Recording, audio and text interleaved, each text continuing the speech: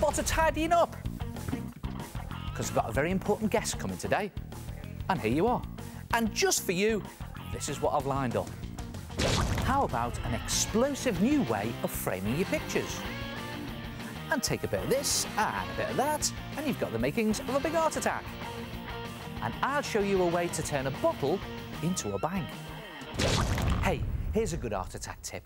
One of the best ways to teach yourself how to draw faces is to do it in front of a mirror.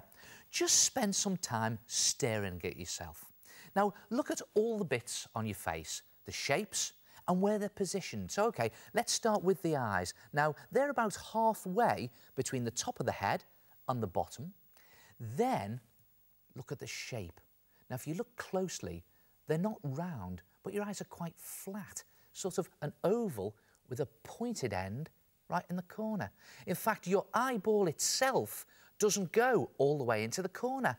So, OK, let's draw that.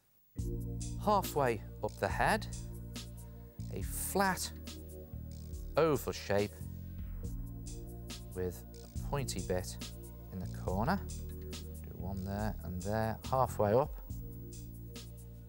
and flat oval with a pointy bit in the corner, and the eyeball doesn't go all the way into the corner, like that.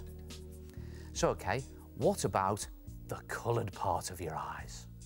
Well, it's round and it's darker around the edges with a black circle in the middle, and it's also tucked under your top eyelid a bit. So, OK, here we go. So, round, tucked under the eyelid at the top, and dark around the edges with a black circle in the middle. And here's another tip. Just leave a highlight in the black bit. Then just shade the coloured bit out from the middle. Your eye really comes to life. And do the same with the other eye, and it helps if you keep looking in the mirror. Then just finish it off. Then look closely at the curved shapes of your eyelids and your eyebrows above them and draw them. So just draw the creases of the eyelids, like that, with curved eyebrows above. And the nose has long sides and a bobbly bit on the end with a bobble each side.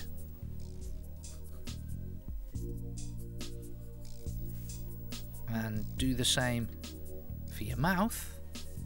Get all those curves, these lines that come out across your lips.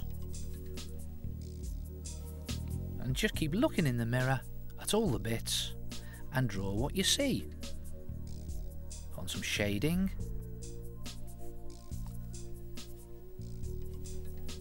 And just pick out all the lines on your eyes. More shading. Just really look and draw in all those details that you see. If you keep practicing, getting everything in the right position, you'll soon be drawing perfect faces. Try it yourself. Spend some time looking in the mirror and teach yourself to draw faces. Oh, what a great art attack tip. Teach yourself faces. Hello. Yes, it's me again, the head. And talking of faces, did you know that the human head contains 22 bones and produces this much spit in one day? Anyway, that is quite enough of that. Hey, I had a go at drawing a face the other day, and I'm very pleased with the result. Do you want to see it? A clock face. It's all in the timing, you know.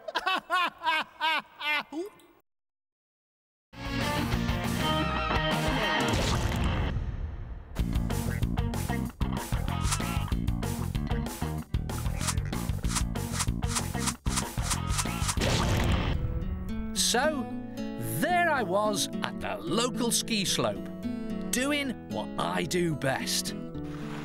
Well, certainly not that. I was there to do a big art attack.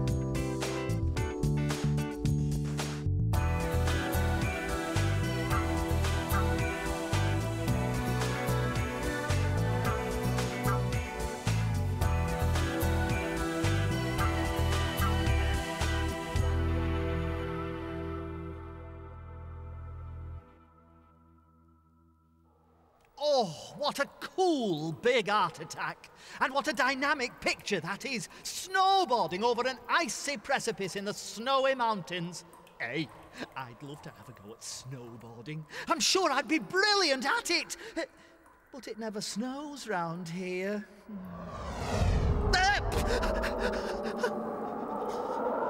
Oh no, I think I'll go and chill out somewhere else. Fee, fi, fo, fum. Yeah, whatever. Hey, have you heard about the goose that laid the golden egg? Well, I've got one. Look at that. Well, OK, it's not a goose, it's a chicken. And no, it doesn't lay eggs. It lays money. That's my kind of chicken. And believe it or not, it's all made from one of these, an empty plastic bottle. It's a kind of bottle bank. Simple to make in 4 easy parts. A 4-part attack.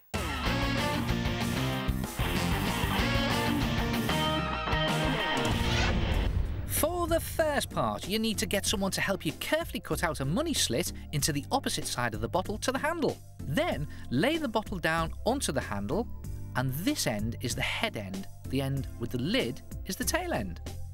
To create the body shape, scrunch and shape a small pillow of newspaper and tape it onto one side of the bottle. Then do exactly the same on the other side and curve some of your paper underneath to form a sort of padded base. Now I'm using double-sided tape for this, but you use plenty of sticky tape. Stick some more newspaper to the front end, the end without the bottle top, and this is the chicken's breast. And for the chicken wings, make 2 smaller newspaper pads and tape them at the sides. Your chicken also needs a tail, so take some more newspaper, fold it in half, and then fold it in half again, and then fold it into a sort of triangle like this, and then just fold it over and pull the tail up a bit so it's at a jaunty angle, and tape that into place on your chicken's body. And again, you use plenty of tape for this. So when you've done that, you have your very basic chicken shape. And it's a good idea to use lots of tape to make it nice and secure. Now you need to make your chicken's head and neck. To make the chicken's neck, you need to fold a semicircle of card into a cone and then just tape it into position. Use plenty of tape again for this. And when you've attached the cone to your chicken's body, then you have to flatten the point a bit like that. Then make a head from a newspaper ball and add little newspaper eyes, a card beak and a comb on top of the chicken's head. Then just place it on the bent bit of cone and tape it into place.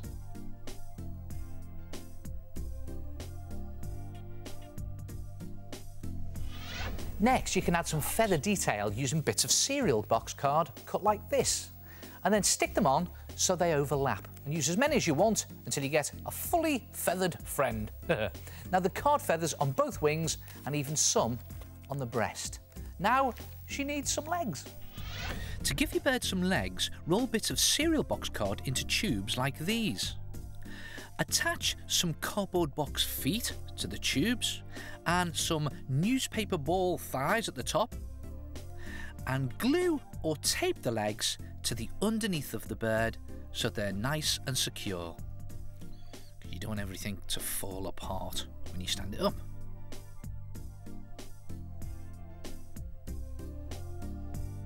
And here's a tip. When you've attached the legs, make sure that you test that they're in the right place and the bird will stand up before you continue doing anything else. Look at that. Ta-da! Now she needs a bit of chicken skin. For this, you need torn bits of kitchen tissue and glue mixed in equal parts with water. Now the idea is to paint on the glue mixture all over your chicken and just lay on strips of your kitchen tissue and then paste over them. Now you don't need to cover the whole bird, just use the glue and tissue to smooth over certain areas like where the head a neck join. I'll just pop the tissue on there like that, mould it to shape, and then put some on near the start of the feathered areas, just to secure them. And whatever you do, make sure you don't put tissue over your money slit or the lid of your bottle. Just carefully go around the edges of those places.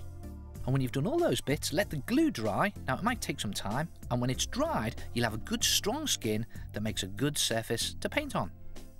And when the whole bird is painted, here she is, you just pop your money into the top like that and save away. And if you want to get your money out, just turn around, take the bottom off, or the lid, and out it comes. Brilliant, eh? And of course you can use a plastic bottle, like in this one, as the basis for any type of bird bottle bank. How about a duck, complete with webbed feet, or a peacock? And you can see it's roughly the same as a chicken for the body. It's just got a huge load of tail feathers made out of card. And look at this, a flamingo, a sort of chicken shape with a long neck and very long legs. And what about this chap, a toucan? He's got a big colourful beak. Try it yourself. Bird bottle banks.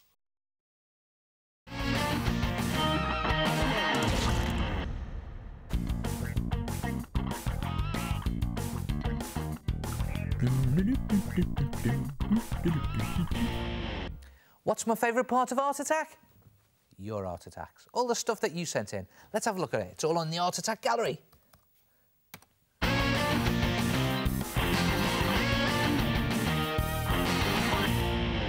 Look at this, Michaela's incredible art attack is almost a sculpture. She's used cardboard boxcard to build up the relief and then painted it with earthy colours.